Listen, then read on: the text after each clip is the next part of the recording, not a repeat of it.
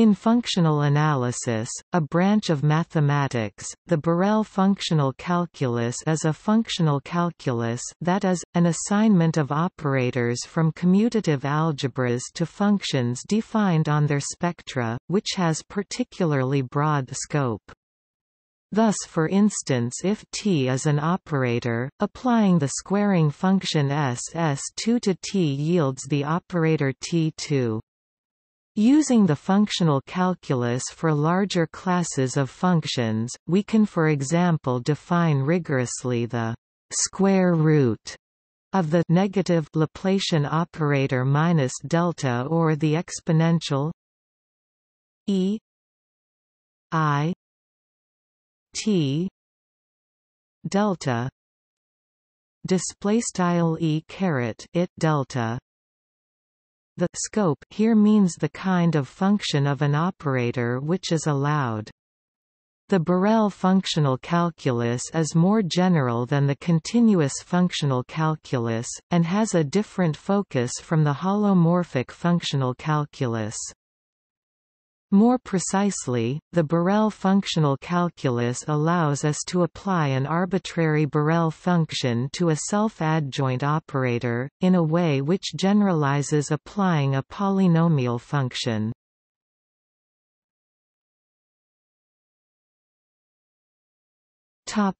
Motivation. If T is a self-adjoint operator on a finite-dimensional inner product space H, then H has an orthonormal basis E1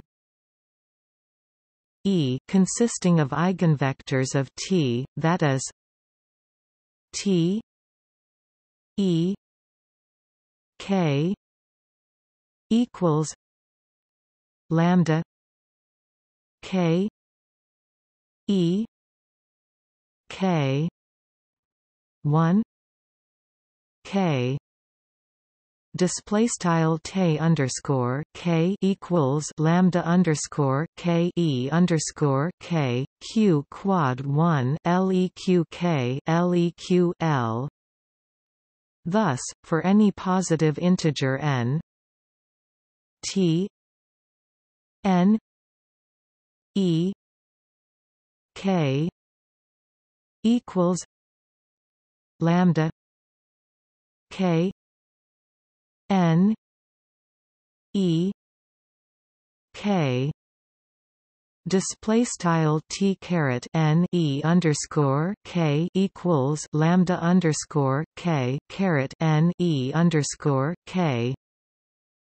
If only polynomials in T are considered, then one arrives at the holomorphic functional calculus. Are more general functions of T possible? Yes, given a Borel function h, one can define an operator h T by specifying its behavior on the basis h T E K equals h lambda K E K. Display style h T E underscore K equals h lambda underscore K E underscore K. In general, any self-adjoint operator T is unitarily equivalent to a multiplication operator. This means that for many purposes, T can be considered as an operator T psi x equals f x psi x. Display style T psi x equals f x psi x, acting on L2 of some measure space. The domain of T consists of those functions for which the above expression is in L2. In this case, one can define analogously h T psi x equals h f x psi x display style h t psi x equals h circ f x psi x. For many technical purposes, the preceding formulation is good enough. However, it is desirable to formulate the functional calculus in a way in which it is clear that it does not depend on the particular representation of t as a multiplication operator. This we do in the next section.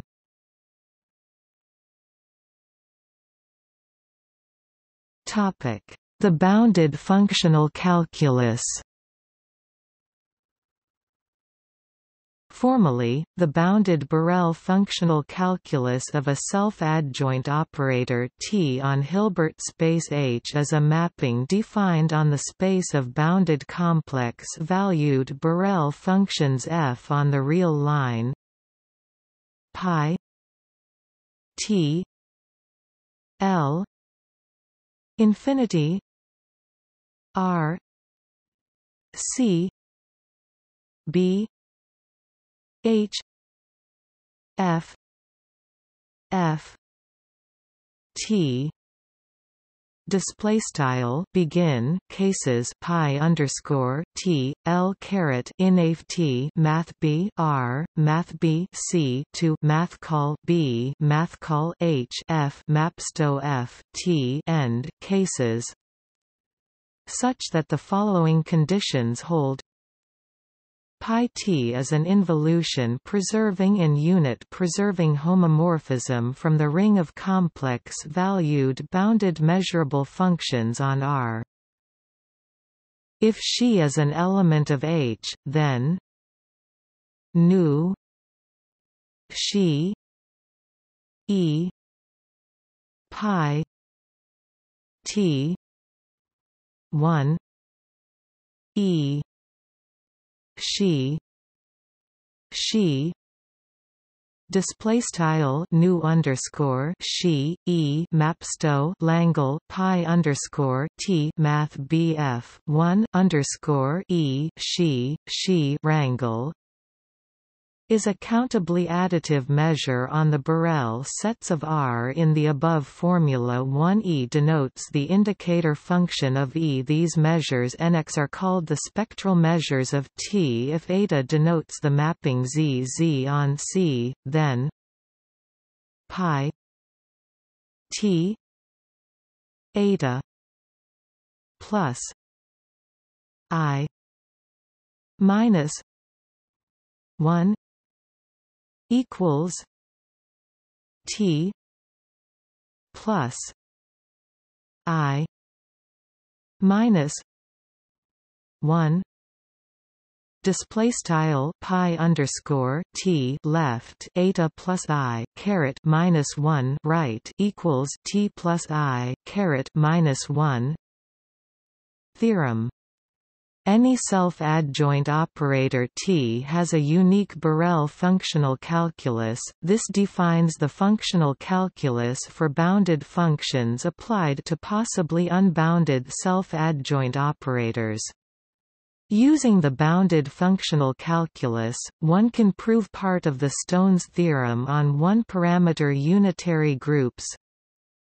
Theorem: if A is a self-adjoint operator, then U T equals E I T A T element of R display style U underscore T equals E caret ita Q quad T in math B R is a one-parameter strongly continuous unitary group whose infinitesimal generator is Ia. As an application, we consider the Schrödinger equation, or equivalently, the dynamics of a quantum mechanical system.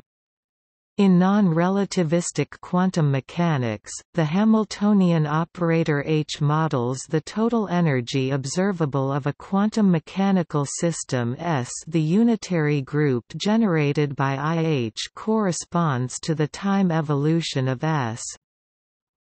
We can also use the Borel functional calculus to abstractly solve some linear initial value problems such as the heat equation, or Maxwell's equations.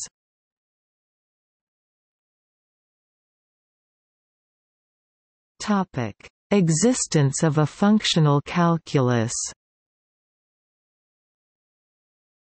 The existence of a mapping with the properties of a functional calculus requires proof.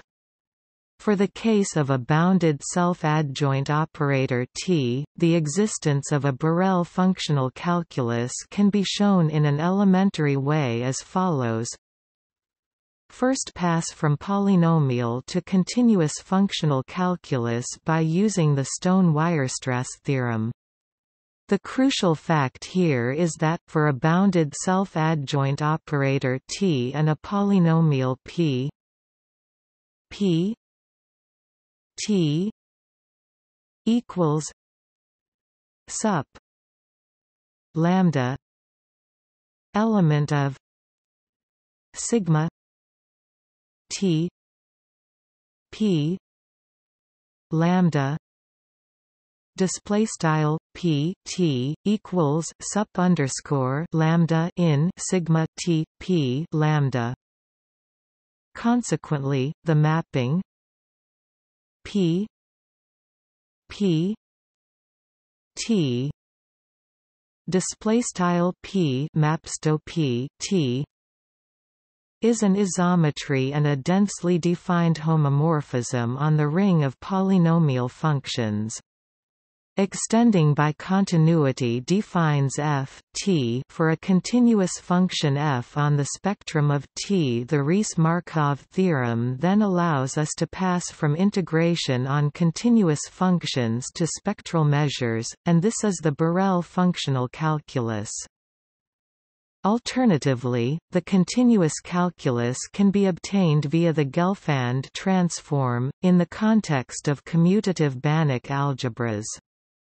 Extending to measurable functions is achieved by applying Riesz-Markov, as above.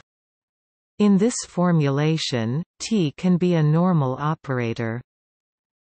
Given an operator T, the range of the continuous functional calculus T is the abelian C** algebra C T generated by T. The Borel functional calculus has a larger range, that is the closure of C T in the weak operator topology, a still abelian von Neumann algebra.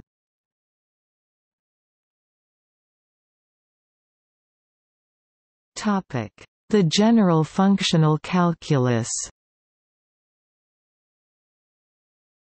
We can also define the functional calculus for not necessarily bounded Borel functions H. The result is an operator which in general fails to be bounded.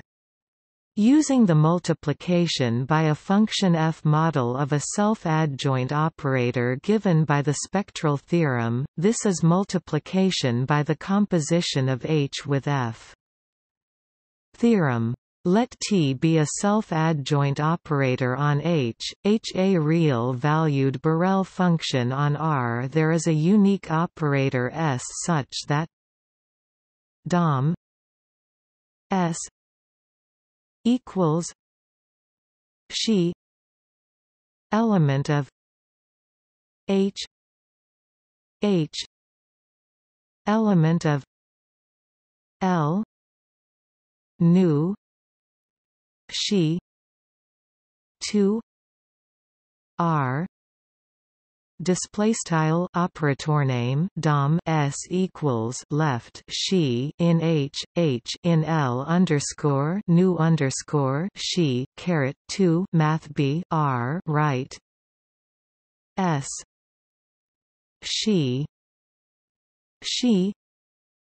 equals R H T d nu she t for she element of dom s display style Langle s she wrangle equals int underscore math b r h t d new underscore she t quad m box for quad she in operator name dom s.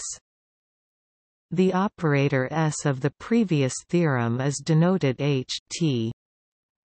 More generally, a Borel functional calculus also exists for bounded normal operators.